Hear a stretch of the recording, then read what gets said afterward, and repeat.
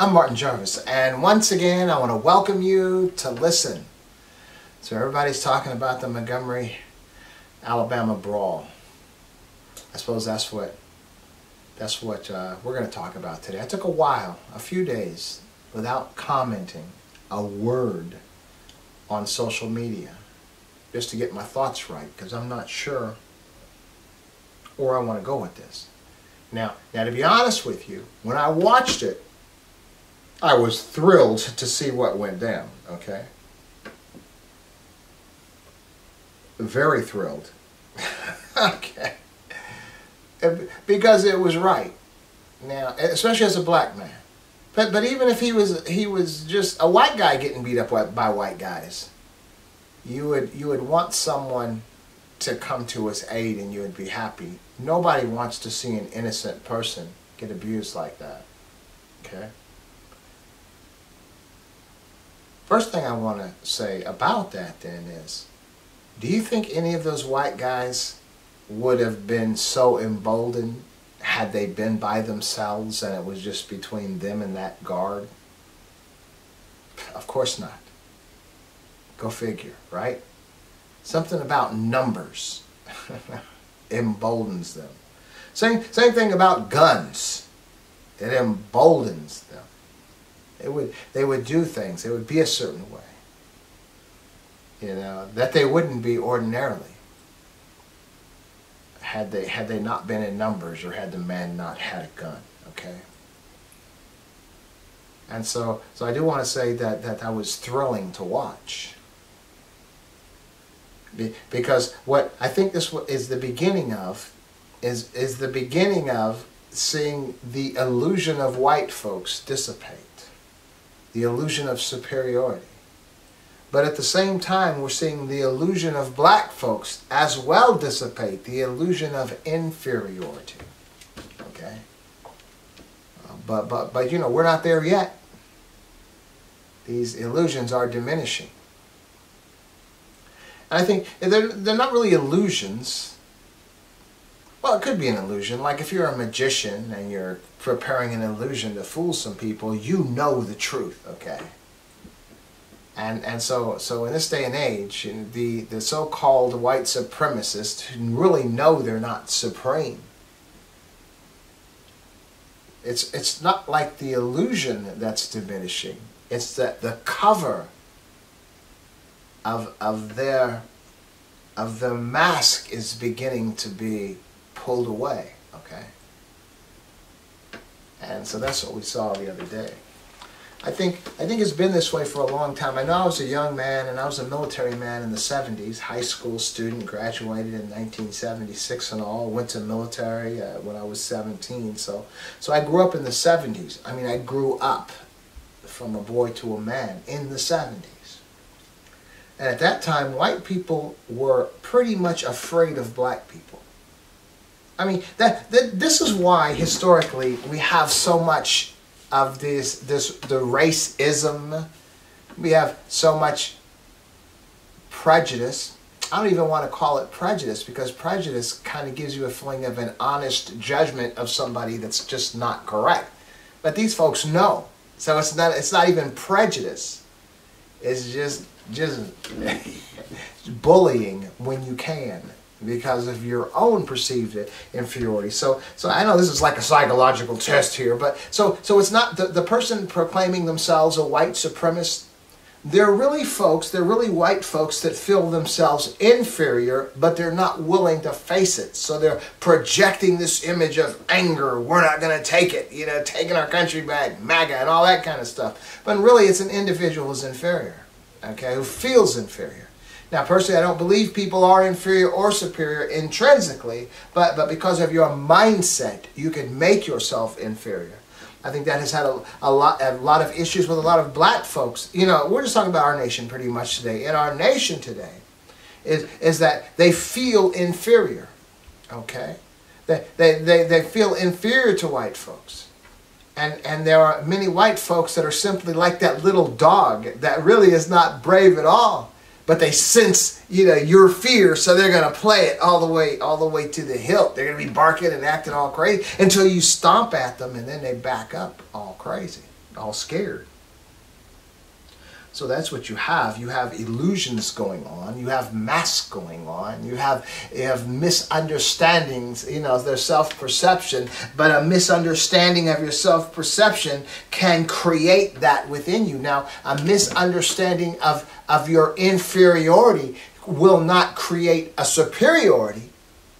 But a misunderstanding of your superiority as an inferiority can bring you back, to mimic that which you perceive yourself to be.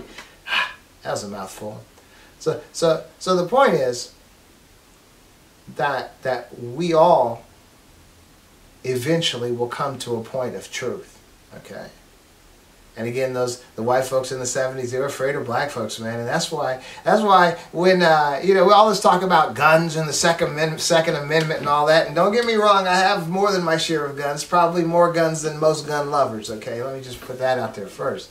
But this whole talk about Second Amendment, you know who kind of curtailed that, gun restrictions? President Ronald Reagan, the president so many conservatives love. Why? Because Oakland, California, when Ronald Reagan was governor of California, the black folks, the Black Panthers for Self-Defense, began to challenge the police who were abusing the residents of Oakland. They began to come out there with their guns, with their rifles, and their law books. And anytime a police officer stopped a black motorist, the Black Panthers would be there with gun in hand and a law book in hand. You got the Huey P. Newton, Bobby Seale, some of those brothers back there. And so as the Black Panthers were getting armed, go ahead and Google them, Black Panthers with weapons or whatever. You'll see them standing on the courthouse steps, wearing their black outfits, black berets, and their rifles and all. So the reason we had stricter gun laws in so many places was because black people were beginning to embrace those laws and protect themselves. Okay, so don't get that twisted. And so what I'm suggesting is, as we began to sort of curtail those restrictions, people began to, appropriate guns. The guns brought to the white people who had been historically afraid of these black people. It gave them some boldness and some courage. That's why the old advertisement, the way you'll get my gun is by prying my cold, dead fingers from the gun, Imagine that. And really, I think all this could have been avoided. All these emotions, all these attitudes over the decades, If white folks had just simply admitted to their ills toward black people, I don't think black people were really looking for 40 acres and a mule. I mean, eventually they kind of figured that wasn't going to be happening. But as well, there was an emotion within white people. See, what you have here is when you consciously wrong someone, you feel bad about it. I think Thomas Jefferson no less.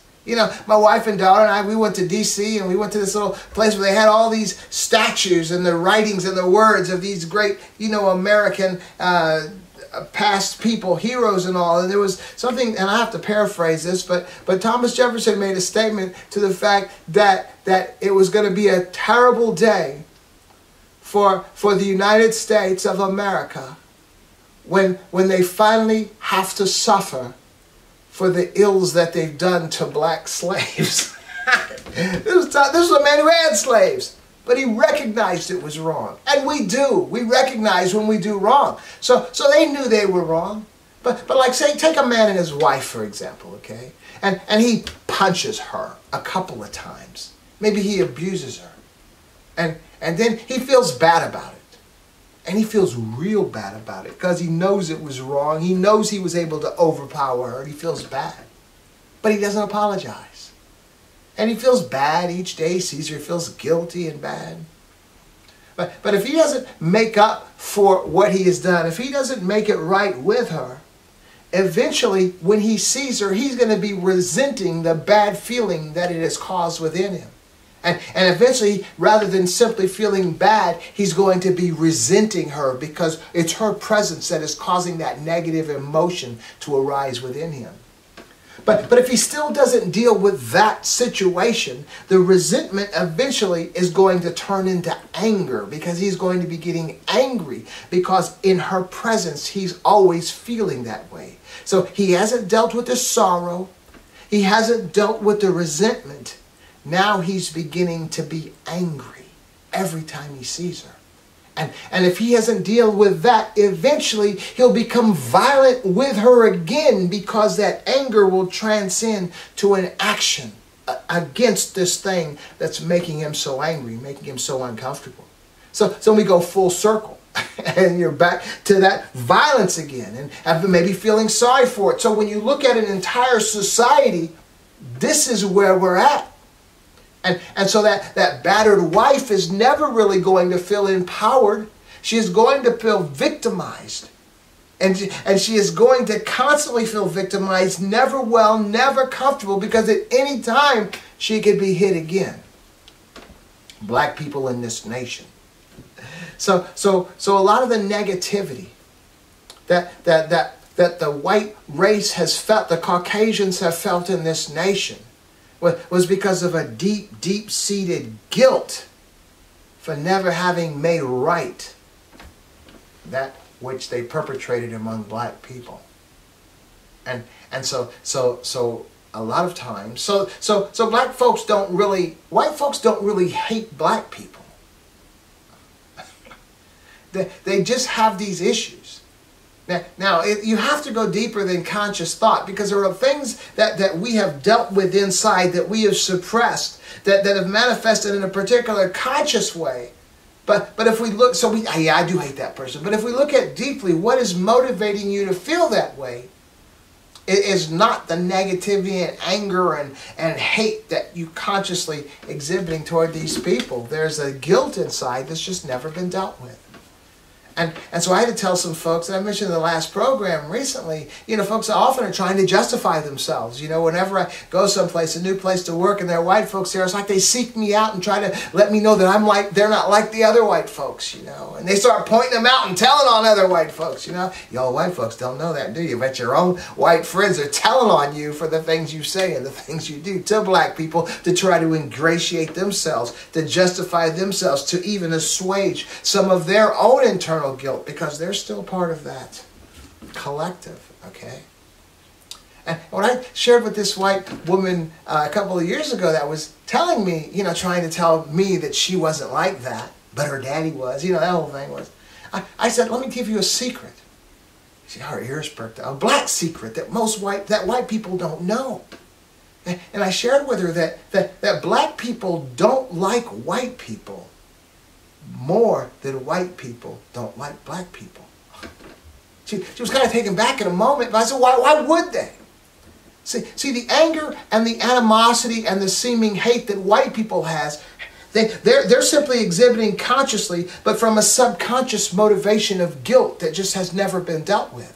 But see, black people are responding in their feeling of hate toward white people based on actually having been done wrong. So the hate that black people have toward white people is legitimate and real. And their subconscious feeling is the same. Okay? So there is a purity in the hate that black people have for white people, where there is really not really a purity of hate. It's really a motivation of guilt that white people have toward black folks. And that is simply the reality, man. And so that's where we're at today, man. And if we could just be honest. And so even when we find that stuff going on in Montgomery, you got to see those white guys, they were just tripping, out of this conscious, I'm mad, but not really. But those black people that came and charged them and all of a sudden just let loose on them, they were dealing from a conscious hate and a subconscious hate. And they just unleashed on those folks at that time. And what I'm suggesting today, and maybe as a caveat to all of us, is the sleeping bear has been poked a lot over these past. Black folks have been putting up with a whole lot of stuff. I'm telling you, go into other countries, other regions of the world where people are holding 1,000-year vendettas for what your ancestors did to my ancestors. I have to kill you. Imagine if black folks had been like that in America today. There wouldn't be too many white folks left. But I'm telling you, so what black folks have put up with for so long, I think, you know, what we've seen is even, and it has been, you know, we want to say a couple hundred years has been a long time, but really a short time for what we're sharing today. So what you've had then is of course emancipation in 1865 or so. Then you had the Jim Crow and all that negativity. Then you have in the 1960s, the 50s and 60s, you have the Martin Luther King comes on the scene in the 60s, and the civil rights movement. You have the King and the Stokely and the Malcolm and the Hueys and all these brothers, you know, come doing their thing from their own particular perspectives. The civil rights movement. Then we had a seemingly okay time in the 70s, you know, when it seems like there was almost a quell, almost a peacefulness, kind of. Black people were embracing their blackness with the Froes and the Black Powers and the Black Panthers and all that. But then, I don't know, the situation had never been made right. It was almost like the demilitarized zone in Korea, you know, where you know, there isn't peace. There's just an agreement. There's just a peace treaty right now. You know, the situation never resolved itself. And so you move up, you know, black people have progressed in the music industry, in the sports industry, in the business industry, in the military. You have generals and, you know, all this everywhere, officers and everywhere, and politicians as well, and even in business, blowing businesses up and up. But then you had what happened with Obama. All of a sudden we had a black man that became president. Now that was an issue. That was an issue because we were never at peace. We just had a peace treaty going on. Okay, a peace treaty is volatile. You know, each side watching each other. You know, Google Korea. You know, watch North and South Koreans looking at each other, just waiting for the move, waiting for the move. But then that move was made when Obama became president, and all bets were off. It went crazy. That's when that negativity from white folks began to stoke up back in their minds again, because the reality of the situation in our nation had never been dealt with. If it had been dealt with, it wouldn't have mattered what color the president was, you know, Barack Obama. It wouldn't have mattered if he'd been black or white. It wouldn't have mattered. But the fact that it mattered meant that situation, that subconscious situation, had never been dealt with. And now all of a sudden there's those emotions again. Now I'm mad again. Make him a one-year president, one-term president. He wasn't born in America. He's this, he's that. He's a divider. He's this. He hates America. All this. He's a Muslim. All this kind of stuff, man. All this desperation of craziness began to come out. The Tea Party was born. There were people. There were Democrats. When Obama won the primary over Hillary Clinton, there were white Democrats that actually left the Democratic Party and became Republicans because Obama won the primary. Now, what kind of how loyal were they to their party that now that a black man got the primary, was chosen to represent the Democratic Party? These white Democrats actually became Republicans. And then when Obama ran for president, we had General Colin Powell, you know, leader of the Joint Chiefs of Staff, all that stuff, man. He was a conservative Republican. He came on the news and said, I'm voting for Obama. Because this situation right here, it's greater than politics. It's greater than anything. He knew. He knew what I'm trying to tell you right now. Yeah, he did what he had to do. He did what he had to do to climb the echelons to the highest rank in the military, to be a general and then be the Joint Chiefs of Staff. But he realized this thing right here was deeper. It was subconscious. The whole subconscious of America was floating on this, of white people. Man, they were hating on Colin Powell, that's for sure. And Obama became president, man, they were pissed off. And then he won again. I mean, come on, man. And then he won again. Undefeated. Messed them up. That's what fueled Trump. That's when Trump came on board. This isn't a political message. This is just a recap of recent history. Trump came on board, and this is how deep it is. You saw when he ran, so he's running against Hillary, right? And so what is he saying about Hillary? He's saying Hillary is just a third term of Obama.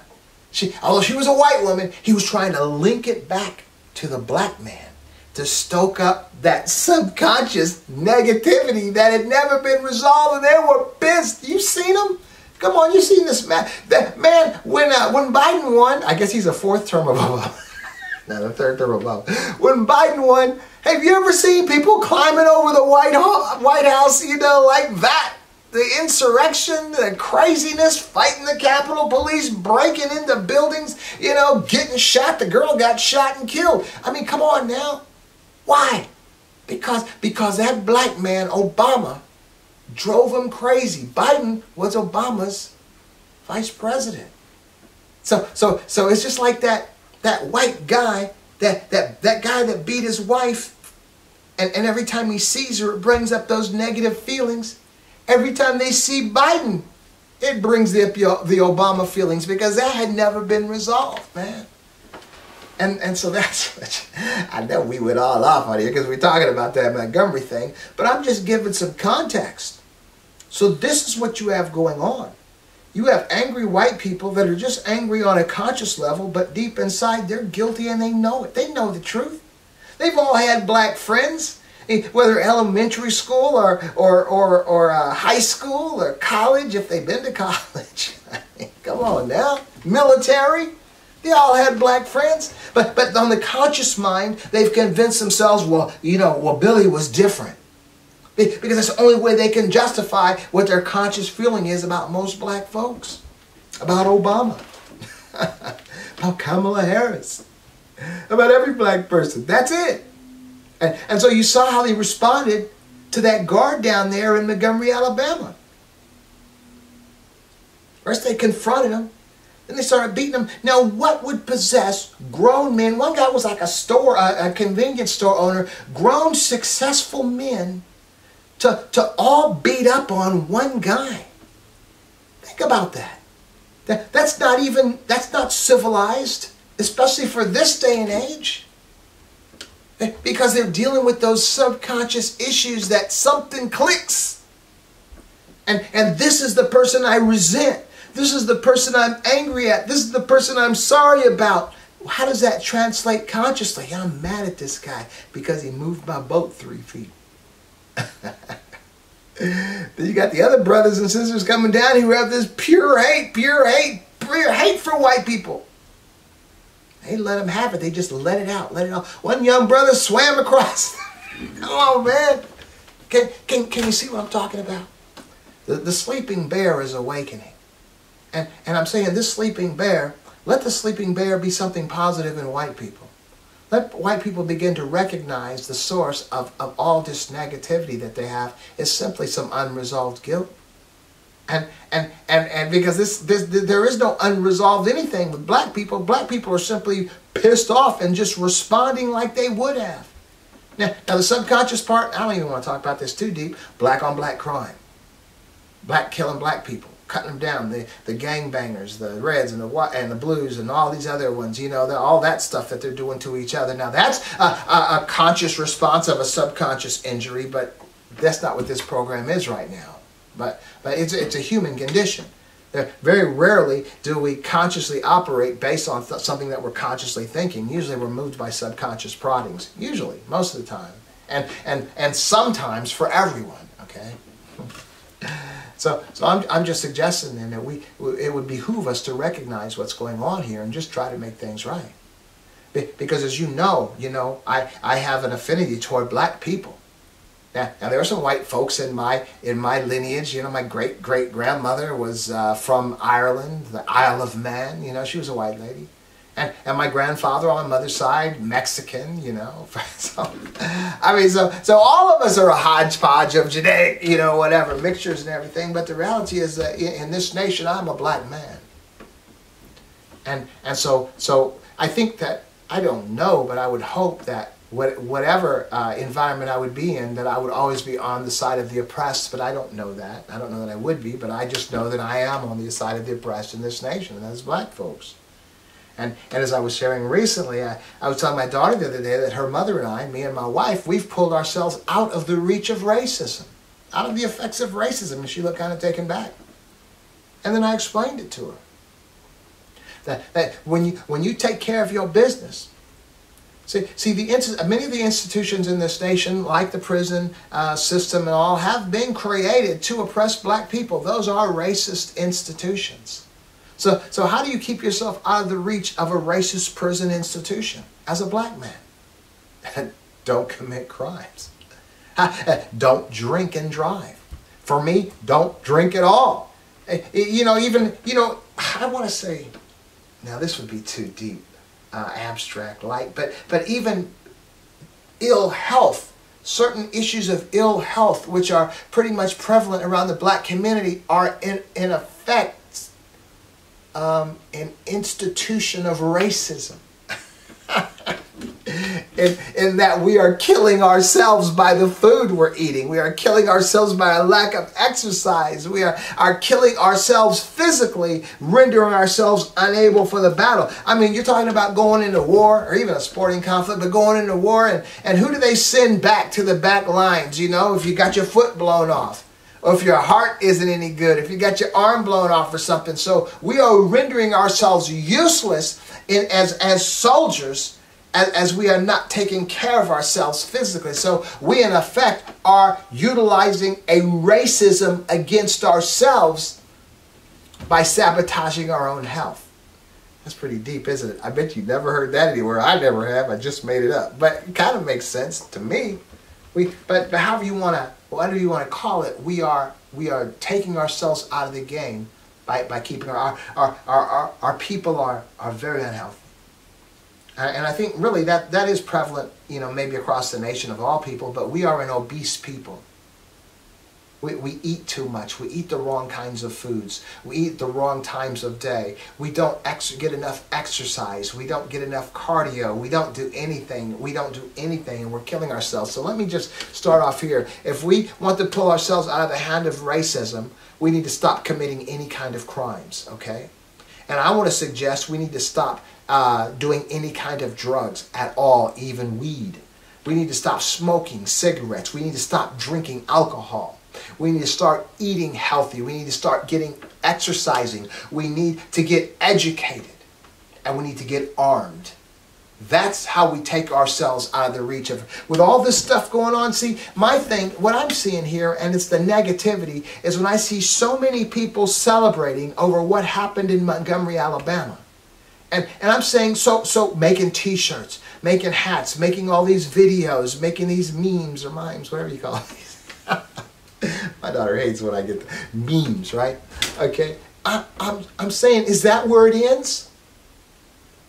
What would you do if that situation had arisen? Would you have run to the help of that gentleman?